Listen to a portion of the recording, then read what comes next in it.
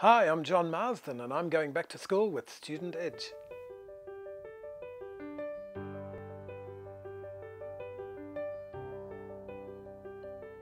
Hi, I'm Simon Murado and today I'm chatting with author and principal John Marsden. Thanks so much for chatting with us. Pleasure.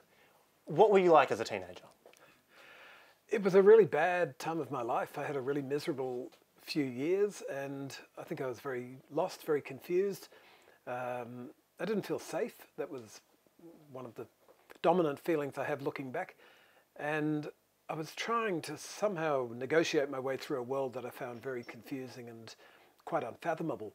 And that led me further and further down a kind of pretty depressing path into quite a alienated and unhappy place. Did that have to do with going to military school? Was that a part of it, that type of education, or was it more kind of your just teenage experiences?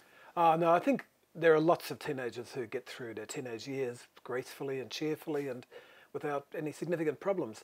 And that's often overlooked. But I don't think there's anything to do with that time of life uniquely. It was more about the context in which I found myself, and the school was certainly part of that. And it was very authoritarian, very strict, very regimented, very obsessed with unimportant details, like whether you had a button done up or whether your tie was done up properly. And that seemed to matter more than anything, which didn't suit my style, I have to say. Was it hard for someone with, say, creative aspirations in a military school setting? Is that something that maybe is not nurtured as much, or that you felt? Yeah, the idea of creativity wasn't really recognised. We were expected to turn up on time, behave well, and get the marks to pass the exams. So there were a few people who played musical instruments, and I wasn't one of them.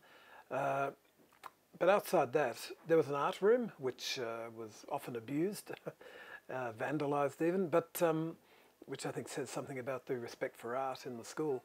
But all in all, it was not seen as a creative hub of activity. What were then the subjects that you were able to kind of find solace in? Were there any classes that you could go, Just English, yeah. Just English. That was it, yep. And what were the ones then you could not abide by? Well, science, I came last every term for 3 years, and except one term when I came second last, and my parents got quite excited. They said, "Oh, you know, you're going well now." That is improvement. Yeah, that's right. You're building up momentum.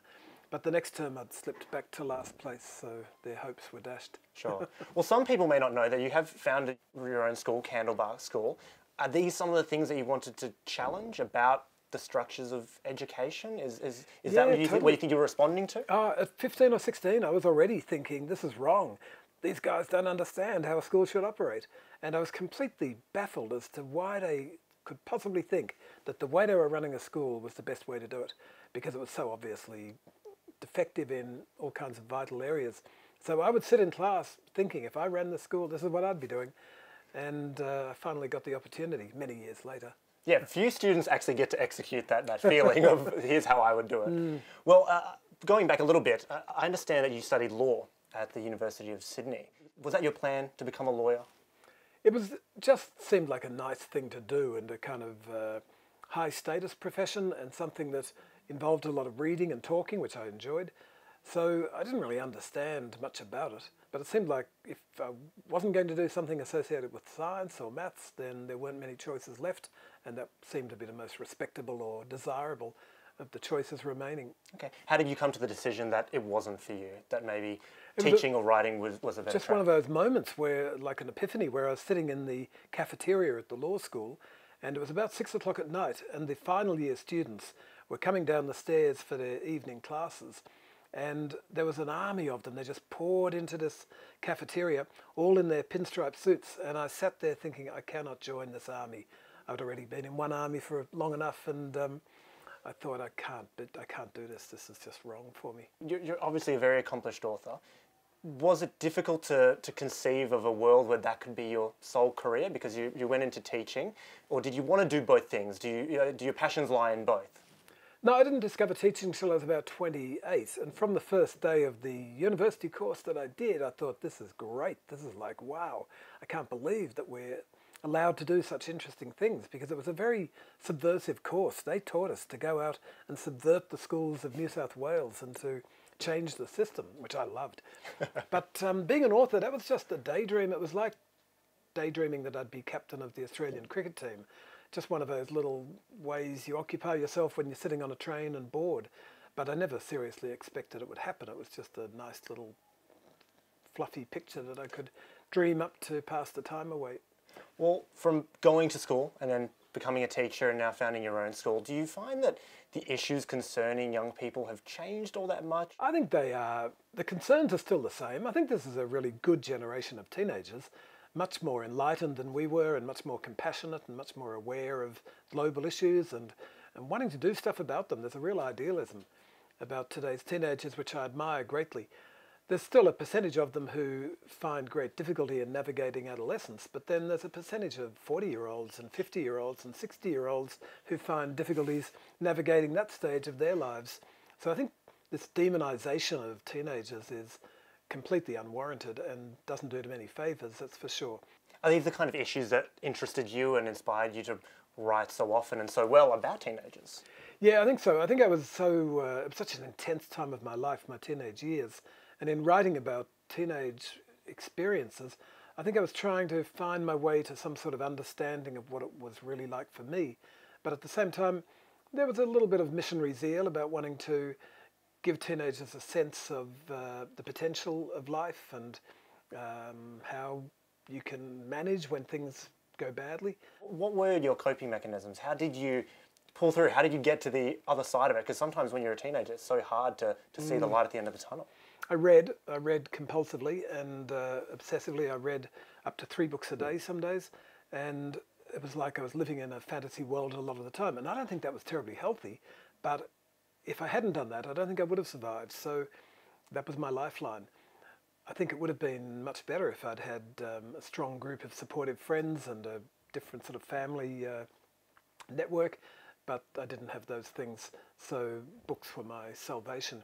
When I got older, I was about 19 when I ended up in a psychiatric ward, and I was there for some time, and that became my salvation. So I know some people have negative experiences with psychiatry, but that wasn't my situation. I would say that though that time in the hospital and the years that followed, where I saw a psychotherapist every day for many years, saved my life and gave me a different understanding and a different perspective and an ability to cope much more successfully with adversity. I guess it's hard when you kind of look back and you think about how hard those times may have been and to go, well, do I have regrets from that period or did it work out? I definitely have regrets. I feel I treated some people badly myself and I was treated badly, but I felt like a cork in the ocean just being washed along and having no control over anything.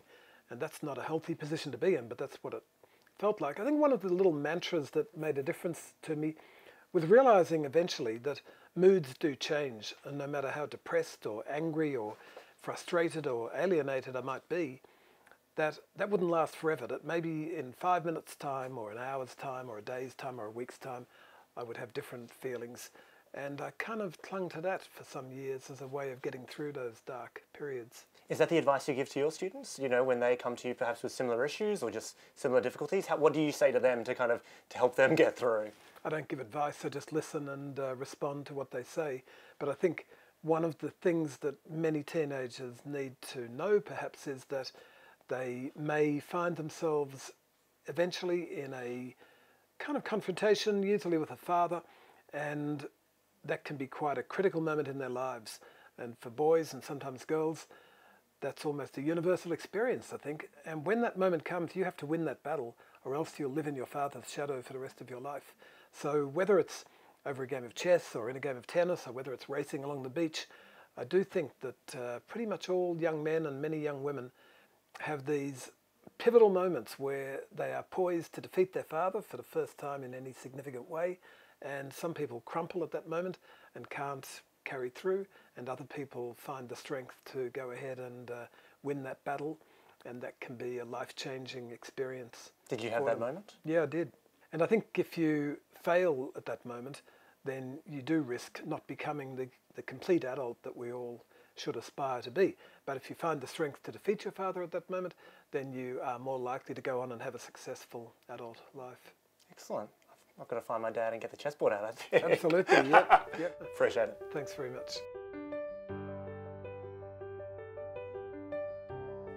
Hey, guys, if you enjoyed that video, click here to subscribe to our YouTube channel or find more of our stuff at studentedge.com.au.